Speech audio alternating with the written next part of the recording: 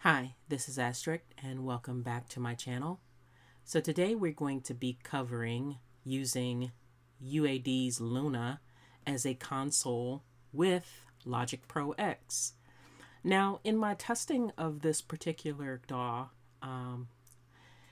I was quite pleasantly surprised to find that the actual audio control of the system is already quite elegant and refined. So it looks like Apple spent a lot of time in trying to truly understand what causes latency.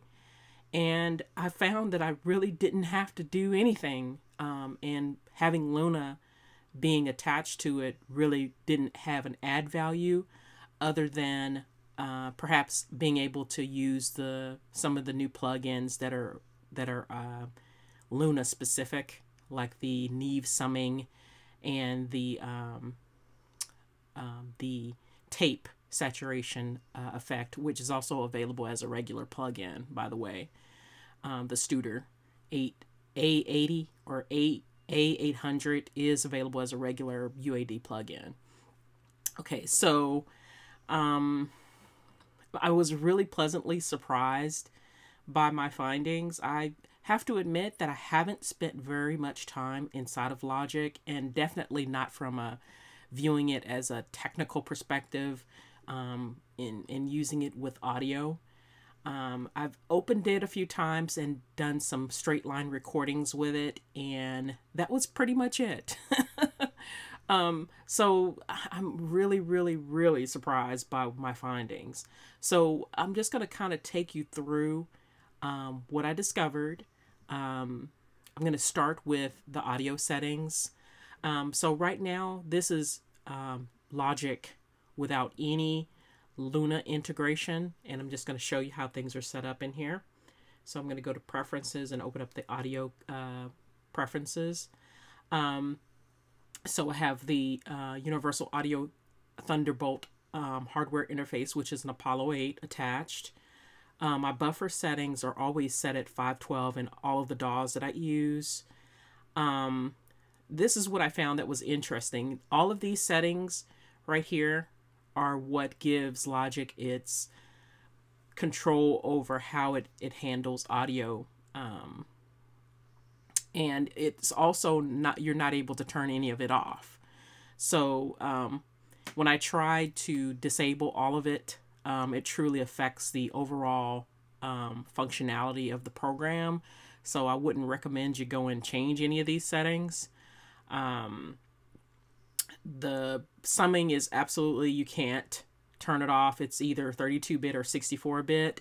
I was kind of surprised to find this. I don't remember seeing this before. And maybe this was something that was added in a recent update. And perhaps it's always been there. Maybe one of you Logic users who are full-time Logic users know when this was implemented. But I found that quite interesting that they added summing. Also, the multi-threading, it is not, you don't have the ability to disable this either. It's either playback tracks or playback and live tracks. Also, the buffer range setting, it doesn't have an off setting. You can either have it small, medium, or large. The processing threads, it's set to automatic, which you would really want to have it set at automatic unless you know for sure how many processing threads you're going to need, which I don't think I would ever know that. But all of this goes towards the overall audio experience that you get out of Logic. And also under the input-output assignments, I found that I can change my output settings to my virtual port, which is 23 and 24. However, again, I didn't find any benefits in doing so.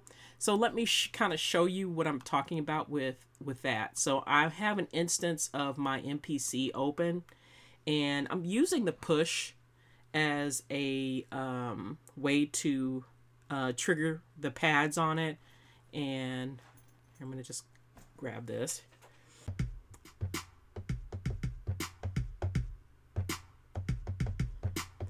This is native, no Luna. So I'm quite pleasantly surprised by that finding, that I didn't require Luna to be able to give myself better latency within Logic. And again, my buffer is set actually kind of, it would be considered high, which is 512. I found that using 512 was the most nominal setting that I could use to be able to bring in multiple instruments that have samples attached to them, and have a smooth playing experience with those VSTs or with those instruments. So I tend to use that value in all of my DAWs, but as you saw in the very first video, within Ableton, it's like the worst setting that you could use. And even if you moved it down to 64 samples, it was still awful. It was so awful that you couldn't really play it. So what this shows me, and I hate to say this, and I'm not being sponsored by any of these companies, and at this point they probably all hate me because I'm revealing things that they know that's a problem, and they haven't spent enough research and design dollars or time to resolve. And it looks like Apple did, along with UAD. And these are problems that have existed with computer recording since it started. You would think that by now every company that makes DAWs would understand what causes latency and how to resolve it, but apparently that's not so. But I'm seriously surprised that Apple took time out to really put some thought behind what happens and how to resolve it so that the application can be used the way that it's intended to be used, which is, it's nice. I'm really super surprised. But if you still want to use,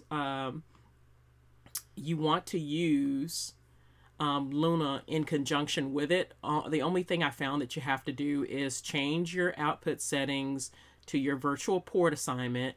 And let's go over to Luna and I'll show you that. Right now, I don't even have Luna open, so I'm having to open Luna. I'm using the standard UAD console when I was doing that finger drum test. So I'm opening up Luna now, and I have a single instance of a file in there, and it's my console that I've been using for everything. So this is the console, and again, my new master port that I created is this Virtual 2, which is using Virtual 3 and 4, which I assigned to it from the input-output matrix. It's using channels 23 and 24. So that's really it. That's all I've done in Luna.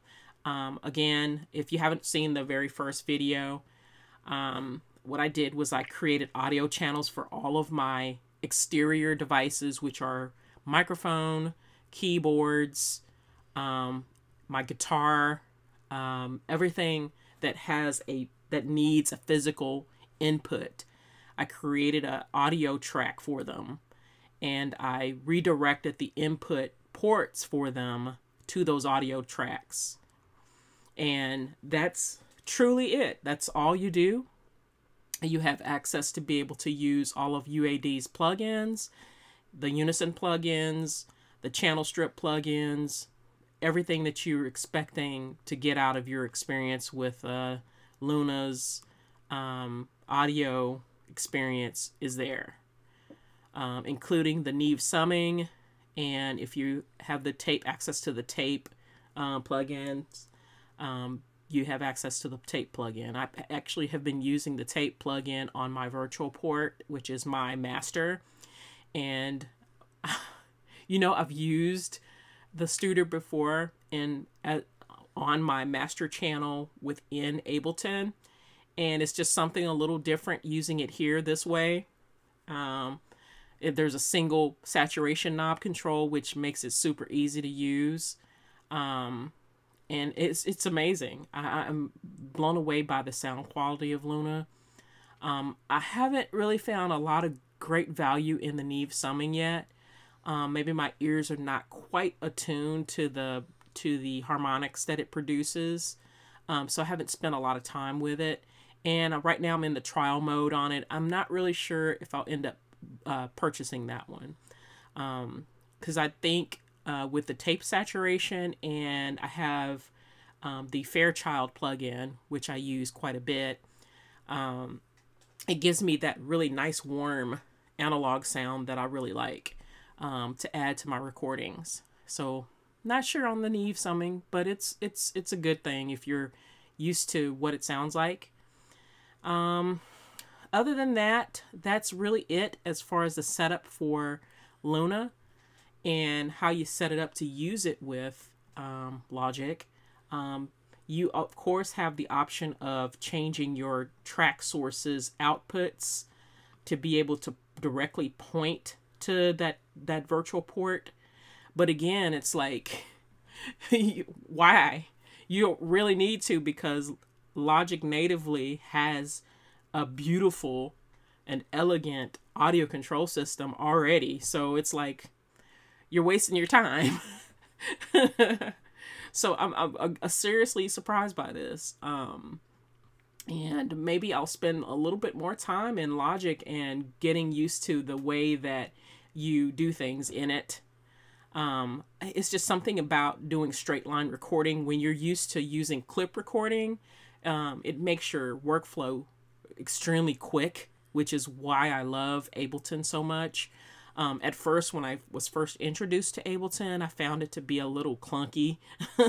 But as you spend more time with it and you start using it more, you see the value in it, which is why I've become more accustomed to working that way now. Now, when I have to go to a linear mode and I see programs like Logic where all of the expected editing controls are there for when you're working in a linear mode are there, it makes me not want to work with Ableton, because there's some things about Ableton's editing window for the audio side, which is still, it's like you have to know a lot of keyboard commands, and a lot of those things are not translated onto the push to. So that's pretty much it. Well, let me stop my rambling rant about DAWs. And if you guys have any questions or comments, please leave them in the comment section. I'm thinking about grabbing the demos for Studio One and FL Studio and seeing if I can work out the audio control stuff for Luna in there. I know that those programs are probably the same way as Ableton and Reason. So again, as this started kind of as an experiment to see if I could improve the latency that I was having within Ableton, and it's become this big culmination of experiments on different DAWs to see if I could integrate the Luna recording system as a console replacement. And in doing so, I've found that there are some big differences amongst these DAWs and how they control audio. So it looks like some of our DAW friends, our DAW developers, need to spend a little time and maybe come together and talk to UAD and talk to the folks over at Apple and come to some sort of consolidated consensus about how to control audio. It's 2020, guys. We're all on these very high-powered machines, but we're experiencing the same things that we were experiencing back in the 80s when people started developing software to be able to record on the computer. So that's just it. My rant, my thoughts. Again, I'm not sponsored by anybody, and they probably hate me and will never sponsor me anyway. So it really doesn't matter. that's all I have for now. I'll see you guys later. I'm out.